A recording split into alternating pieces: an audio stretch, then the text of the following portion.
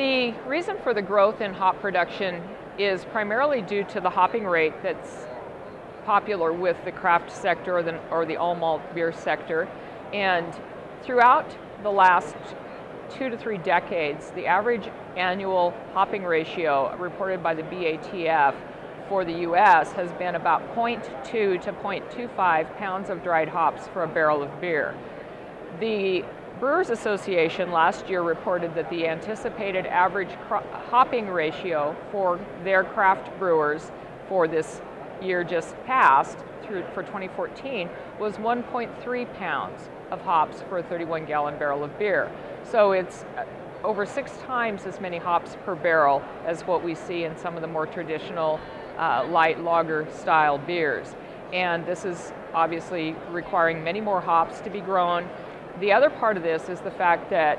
the varieties that are favored by the craft and the all malt beer sector tend to be aroma style hops that are lower yielding than the super alpha hops that we've historically produced for the big beer sector. The super alpha hops tend to yield about 3,000 pounds to the acre,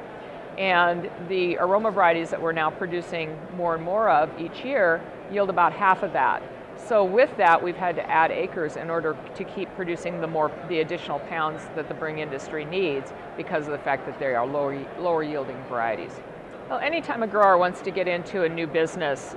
they certainly need to do their due diligence in researching where their market is going to be and what kind of quality and varieties and quantities that market may be desiring. Do the markets that they intend to sell into want wet hops, wet fresh hops at harvest for harvest ales, or do they want the hops to be dried so that they can use them throughout the season? And factors like that are big cost factors in establishing an operation. If you need to put in the drying facilities to do dried hops, that's certainly a bigger upfront impact for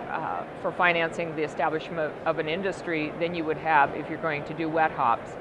Again, your buyer is going to drive the varieties that you plant, the quality that they're going to require you to produce, and all of those factors that would have to do with the selection of your size and your variety. Beyond that, we've got some fabulous people within the university systems throughout the Northeast and Great Lakes region who are doing a lot of work trying to figure out how growers can deal with some of the pest and disease issues and fertility issues that are much different in this region than what we have in the Pacific Northwest, different climatic situation, different soil types, and all of those are important to have a good understanding of how you're going to deal with those before you launch into production.